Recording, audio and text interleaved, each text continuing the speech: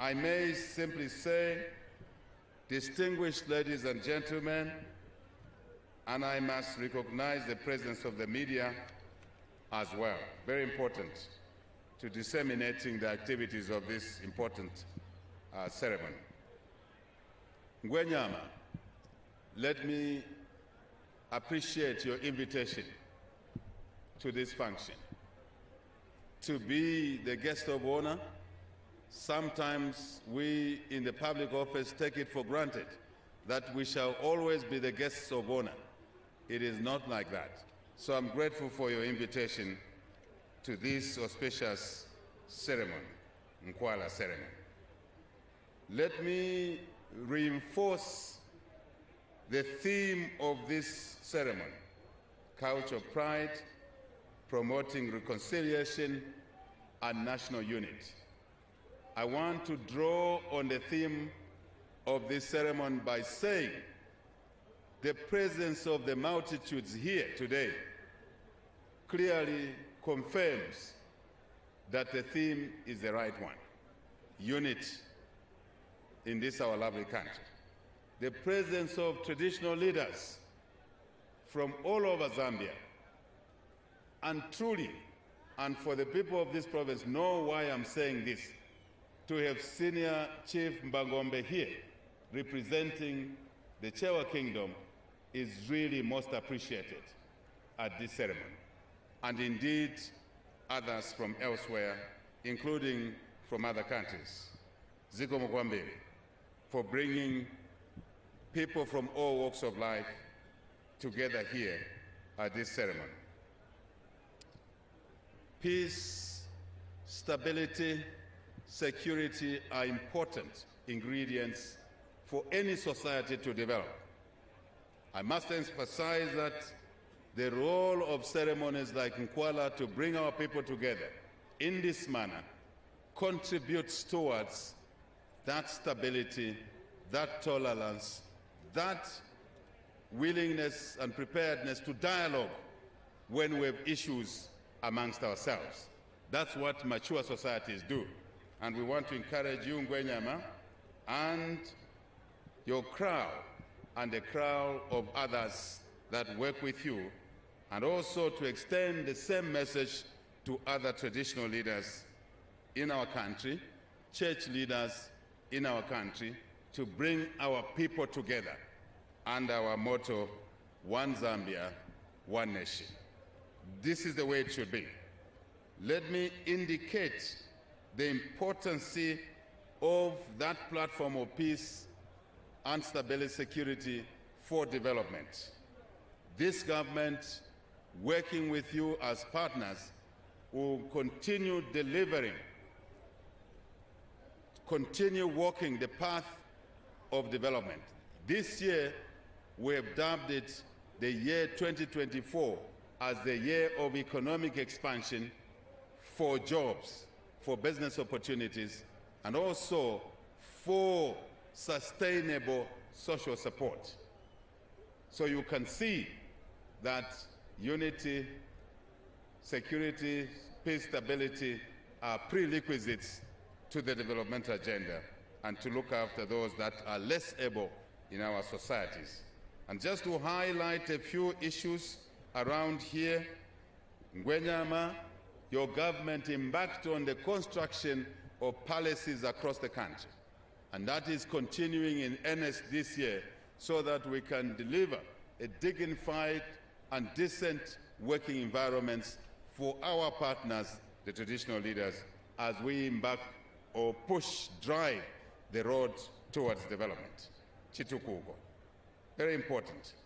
And I want to confirm that this process will continue until all your colleagues are taken care of, so we can be engaging in a better environment.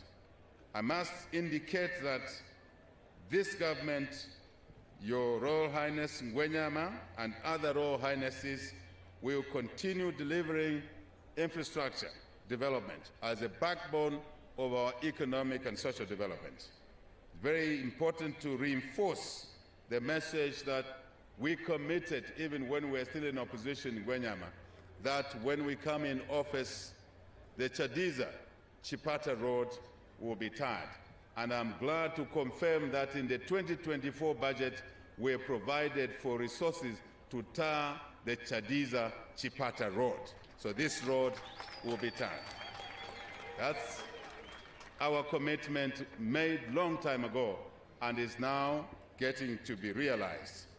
Also, Nc'wala, other traditional leaders from here, to confirm that the Katete-Chanida Road is now firmly been contracted out and the works shall commence, if they've not commenced already, to tar that Katete-Chanida on the Mozambique border. And I want to emphasize that to the governor of Tete province, wherever the governor is seated, that we want to make sure that our roads on the Zambian side are good, our roads on the Mozambican side are good, so we can engage in trade and investment, decent trade and investment between our two countries. Very important. I must also confirm that the works on the Chipata-Vubi Road will continue. I must confirm that the Lundazi-Chama Road works will continue, as my colleagues will have already indicated.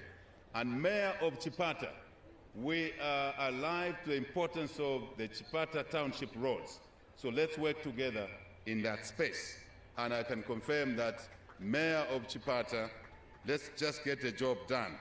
We are on it and on it in a proper way, despite the financial challenges that we face, the debt burden that we face. And I'm glad to announce here in Eastern Province that of the two aspects of the debt restructuring, one component is now done.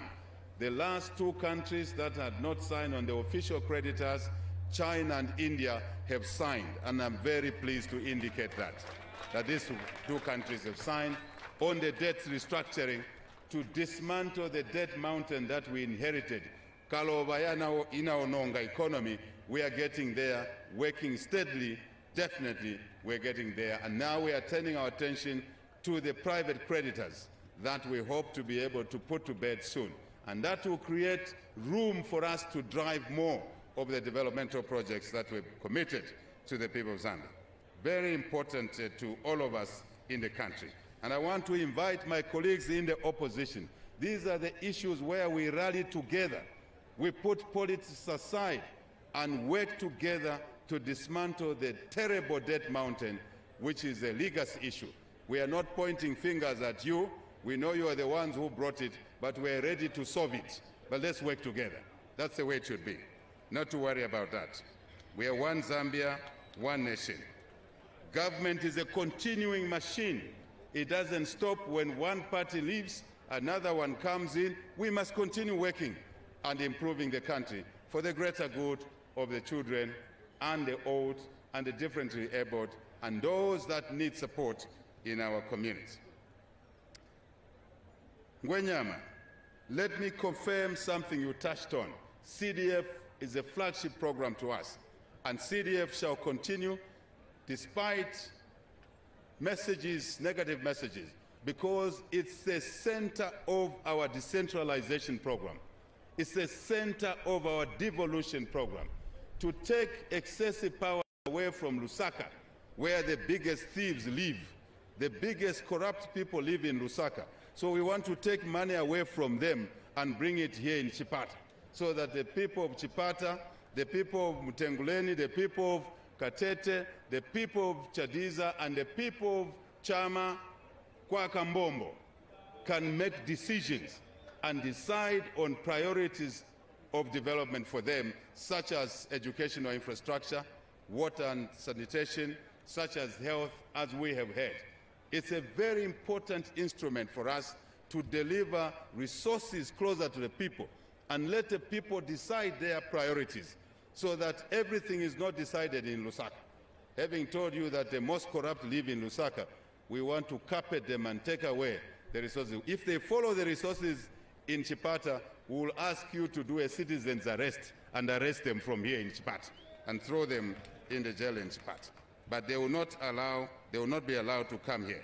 So CDF will continue focusing on women, youth, and other empowerment programs and also giving our skills to those of our children who cannot go to university or teacher training college. We want them to learn to be plumbers, to be carpenters, to be metal workers, so that we can drive our economies, local economies in our jurisdictions, working with the traditional leaders, working with the church, working with others. Let me indicate, Nc'wala, that your government worked very hard to deliver fertilizer, to deliver seed on time, and the people responded and planted well. Unfortunately, we have no control over the rains, and the rains have sort of disturbed us. This drought has come at the wrong time, when our people had responded to the message of growing food for themselves and extra to sell to those in the urban areas. Nc'wala and the other traditional leaders, we want to say that your government is alive to this drought. Your government will work with you and other institutions so that we can do three things amidst the drought. Number one, we confirm that this government will work hard to make sure that its people do not go hungry because of the drought. We're putting in place measures to ensure that food is available to our people, but we must work together as one unity to deliver chitukuko to all our people. Food is the center of development. Without food, people cannot work in factories. People cannot work in offices. So we are committed, number one, Nc'wala, that we work together to ensure that our areas that are hit by drought, Eastern Province, Southern Province, Lusaka Province, Central Province, Western Province, and parts of Copper Belt and Northwestern are provided with reasonably enough food for them to eat, to feed on. Number two, Nc'wala, this weather is now sending a message that we must redouble our efforts to do irrigation, farming through irrigation. To irrigate, we need to harvest water to dam our streams. And I love Eastern because of its undulations. You go up, you go down. Easy to make dams, to make weirs. So your government will work very hard to extract, to harvest surface water as well as underground water through boreholes, so we can irrigate.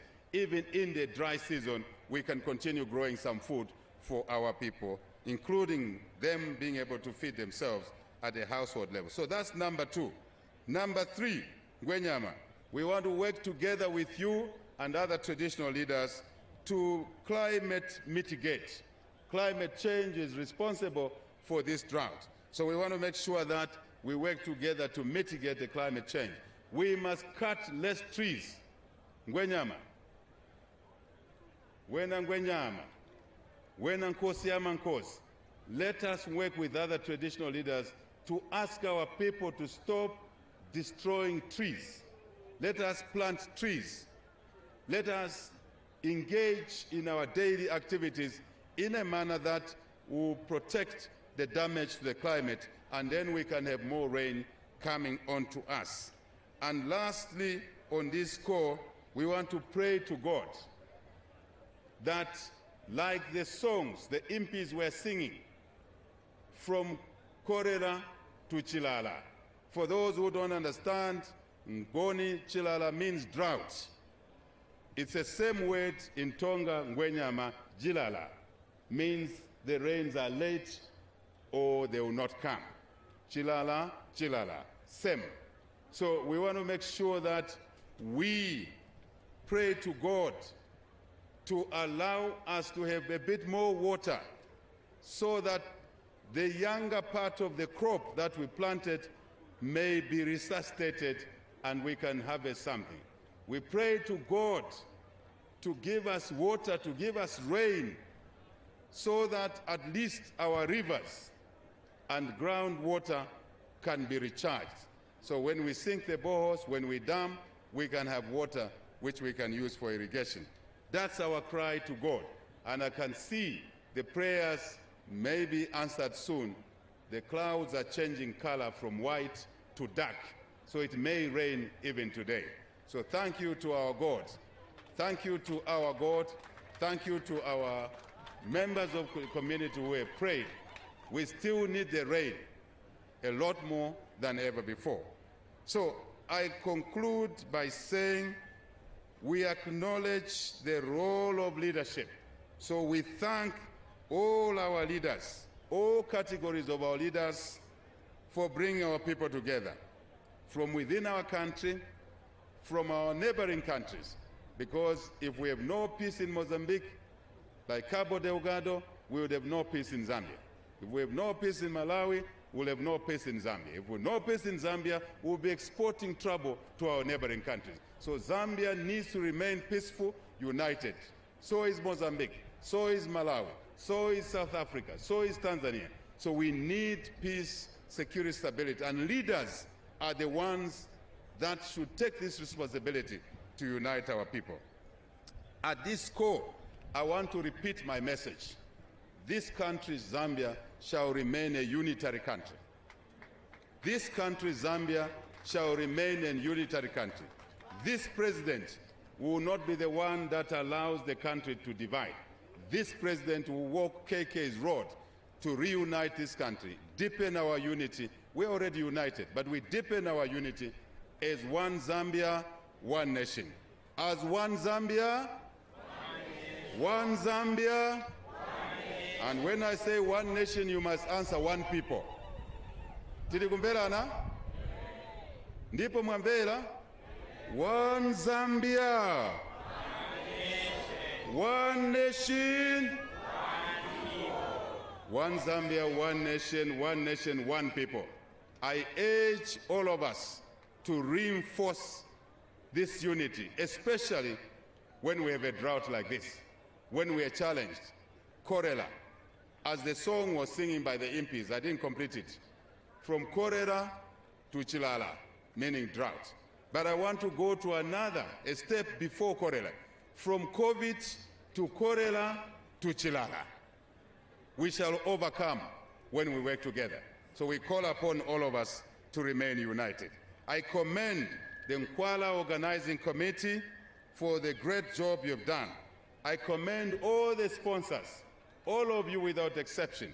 I don't want to mention names only, one or two. All of the sponsors, thank you for your contributions, including individual contributors. We appreciate what you're doing to bring us together through this successful Nc'wala 2024. I must also indicate that Ngwenyama Nkosi Yamankosi, we wish you good health. We wish you good health to continue providing leaders or leadership to our community here. We want to wish good health to all our traditional leaders so you can lead our people in unity, in diversity, in development. May I say once more, thank you to God, because only you can answer our prayers around these droughts. Hear our prayers. We, your children, are praying. We have our limits, and this is one of our limits. Only you can deal with this. And again, look upon us, your children, not just in Zambia, because this drought is in Zambia, it's in Malawi, it's in Mozambique, it is in part of Tanzania, it is in Zimbabwe, it is part of South Africa. So it's a regional problem, Botswana, Namibia. So there are too many of we, your children, who are crying to you to hear us. So I cannot say more than others have been saying through various prayers. But Ziko Mukwambiri, Mulungu Adalise, thank you for your kind attention. Thank you.